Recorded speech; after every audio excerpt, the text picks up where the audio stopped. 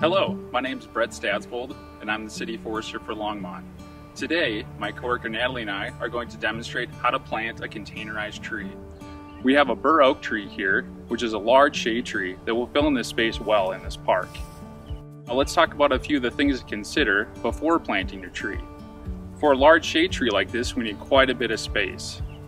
So things to consider are, do you have any surrounding trees? How close is your house? Do you have any buildings that are nearby? And what are the underground utilities? To locate your underground utilities, you'll need to call Colorado 811. Hi, I'm Natalie Warewine, and I'm the Natural Resources Analyst with the City of Longmont, and I'm here to show you some of the tools you'll need to plant your tree. So first and foremost, it's important to have your personal protective equipment, or PPE. For planting a tree, you don't need too much: a pair of gloves and some safety goggles.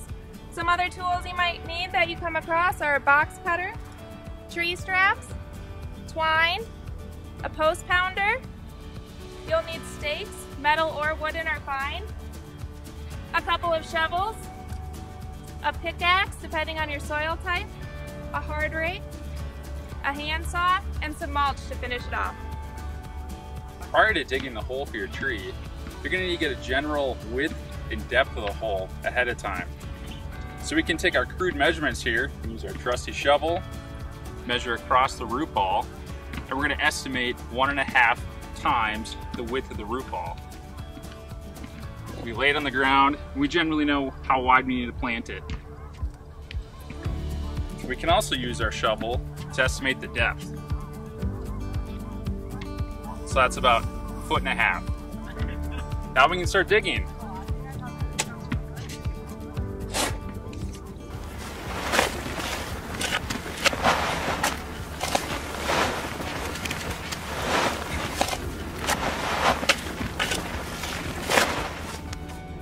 Alright, so we got our hole dug using our rough measurements with a shovel.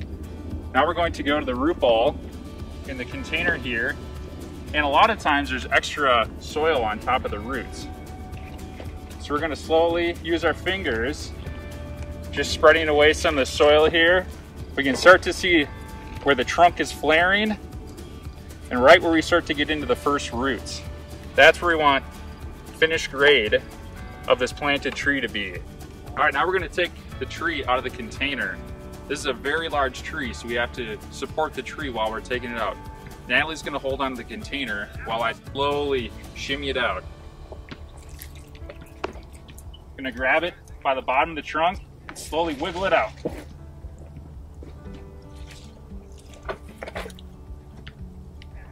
So now we've got the tree out of the container, and as you can see, we have what's called encircling roots. This can damage the long-term integrity of this tree. So we're going to actually remove these. And yes, it does harm it a little bit, but long-term, we're gonna have a much better tree. So you can take a handsaw, a pair of pruners, some box cutters, whatever will work really to remove these roots.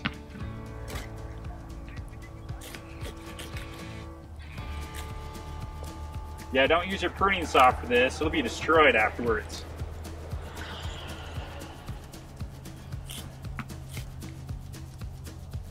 So we've removed all the encircling roots so that all of the remaining roots are growing radially from the trunk of the tree. Now we're ready to plant.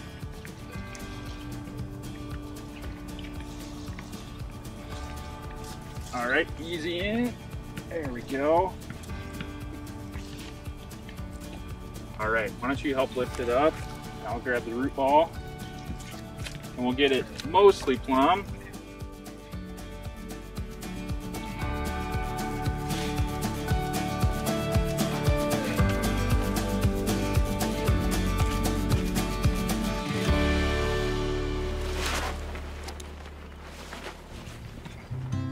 So Natalie's building a berm which will help with infiltration of water.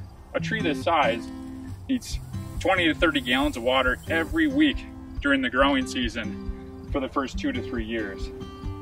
So that'll allow us to pour water within the basin and allow it to slowly infiltrate rather than running off. Now it's time to pound some stakes in to help keep this tree plumb while it's establishing in the first 1 to 2 years. We place them on the west and the east side of the tree since our prevailing winds are typically from the west.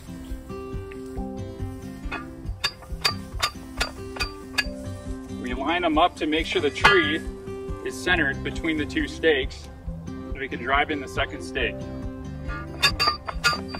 Now we have our stakes pounded in and we can put the tree straps on to help stabilize the tree. All right, I have 2 straps, one for each side of the tree to attach to each stake. So just do these one at a time.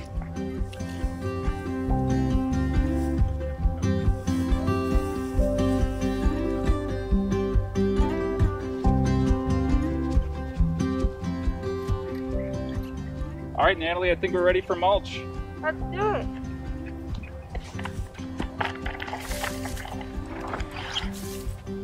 So we're gonna try to get at least 2 inches of mulch on our root ball.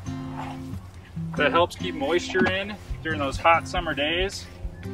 Insulate the root ball during the winter so that there's less fluctuations in temperature. But we just wanna make sure to keep the mulch away from the trunk of the tree. Now that we have our tree planted, the last step is to add some water. For every newly planted tree, we give 10 to 20 gallons of water for its initial watering, and then like I said before, 20 to 30 gallons every week for the growing season.